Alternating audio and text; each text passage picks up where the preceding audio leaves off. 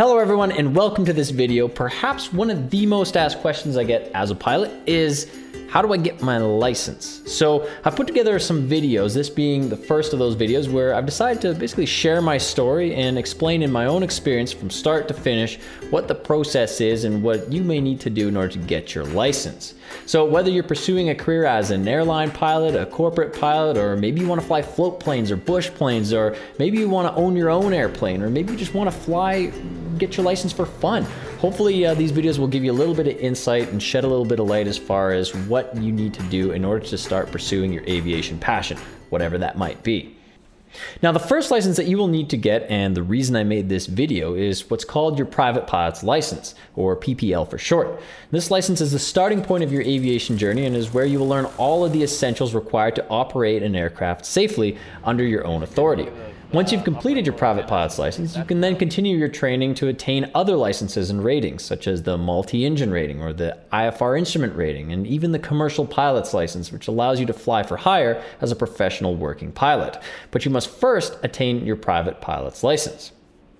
Now, the prerequisites for the private pilot's license are as follows. You must be at least 17 years of age in order to hold the license. However, you can start your training at a slightly younger age.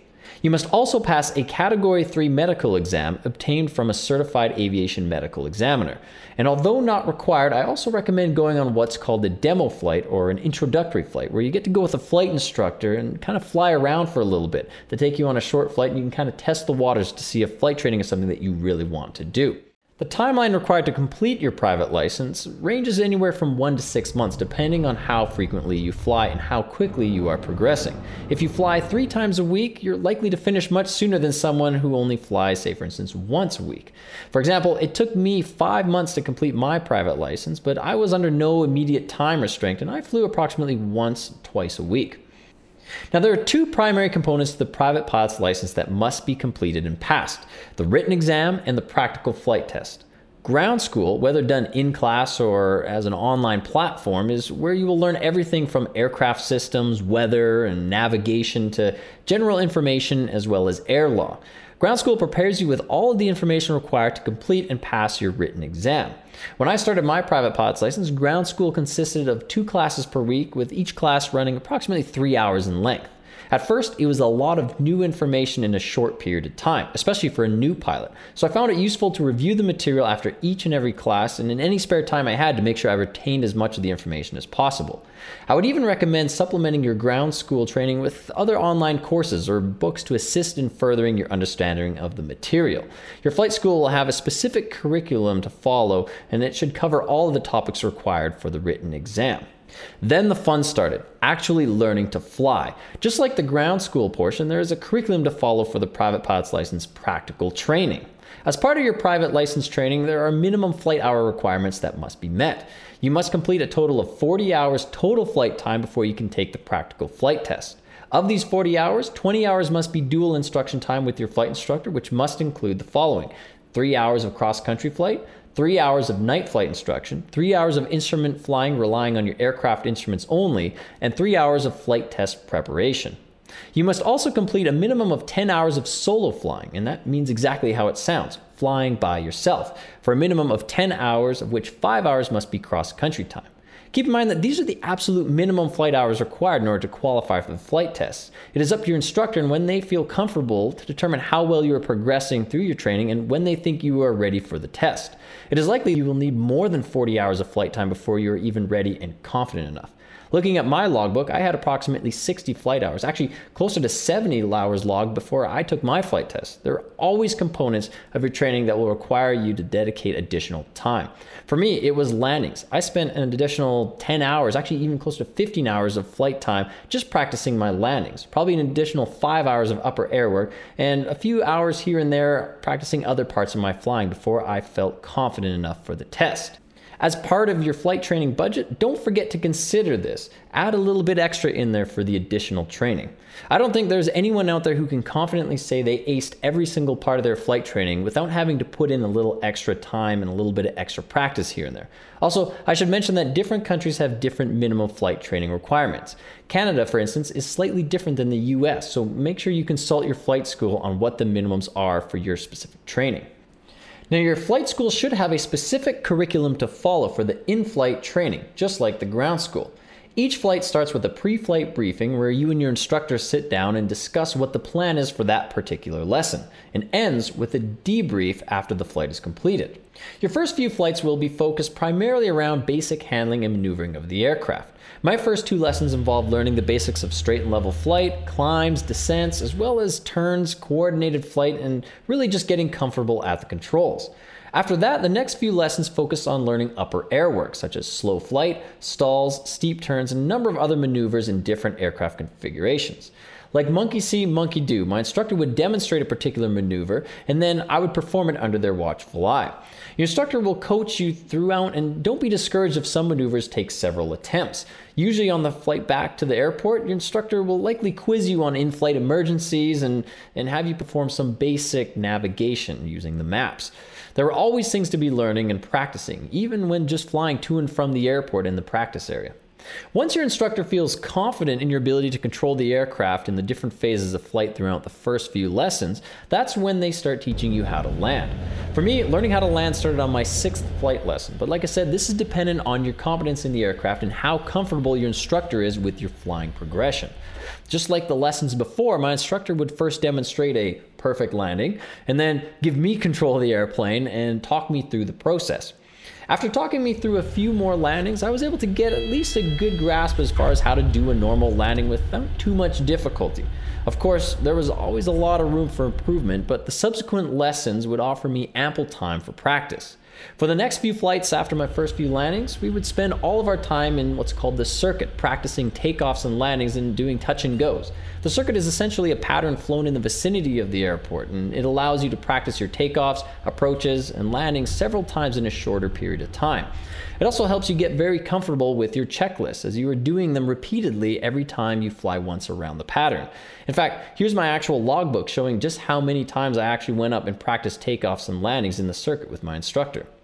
By now, you've actually come a long ways. You can safely take off, perform all of the basic maneuvers, communicate a little bit with air traffic control, navigate around the local area, and land the airplane without too much difficulty. However, one of the most notable times throughout all of your private pilot's license training is about to happen, your first solo. Ask any pilot today what they remember from their flight training, and I guarantee you they won't be able to remember many specific days of their flight training, but they will for sure be able to recall almost every detail about their first solo flight. Like I said, your takeoffs and landings are feeling pretty good by now, but you are about to fly the plane for the first time completely by yourself, from takeoff to landing and everything in between while you're in the circuit. This doesn't mean you have your license yet, however, but it is the first time that you will be completely alone in the airplane. Nobody beside you to take control if things get a little bit hairy, and it is a true sign that your instructor has confidence in your flying abilities to that point.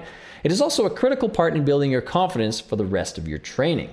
My first solo started with my instructor and I first practicing a few takeoffs and landings just to get in the swing of things before she told me to taxi to the ramp area where she could get out. From the ramp area, she stood with a two-way radio to watch me for the first time in my life taxi the plane, take off, fly a circuit, and land completely by myself. Although my first landing flying solo wasn't the prettiest and actually resulted in me having to circle around again and attempt a second landing, I tell you what, there is nothing more gratifying than when you accomplish your first solo flight. Upon completing your first solo, you've reached an important milestone, and at this point, training becomes even more interesting.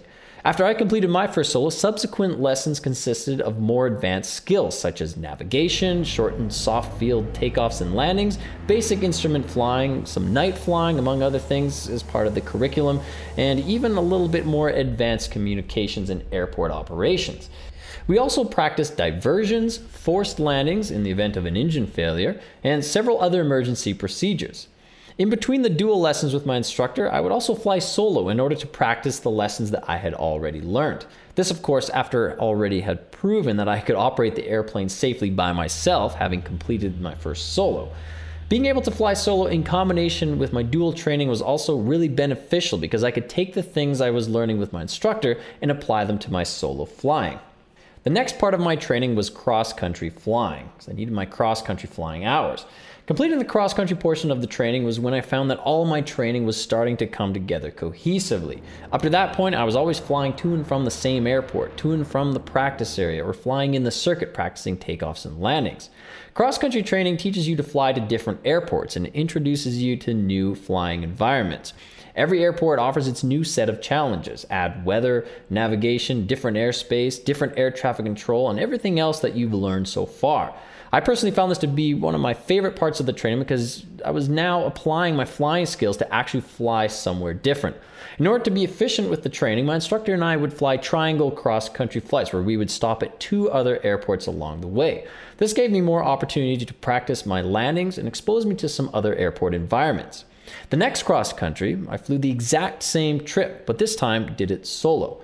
A few more cross-country trips with my instructor after that, and a few more trips solo provided me with a lot of practice, and not to mention it also contributed to my solo and solo cross-country hour requirements. Keep in mind there's also a solo cross-country that is required that must be at least 150 nautical miles. You can do a stop in between as long as those stops are at least 50 nautical miles. The instrument portion of the training was next and involved practicing flying using your aircraft instruments only. This basically trains you to maintain control of the aircraft in the event that you accidentally fly into cloud and lose visual reference to the horizon. My instructor simulated several different scenarios where you might enter into cloud accidentally, and I had to practice maintaining control of the aircraft while wearing a pair of what's called foggles, basically glasses that block out your view of the outside horizon to simulate flying in cloud. We practiced the instrument flying over a couple of flights out to the practice area and while we were en route on our cross-country flights. A few hours of training using just your instruments gives you a small taste of the much more advanced training required in IFR flying, but it is just that, a taste. Next was the night training portion.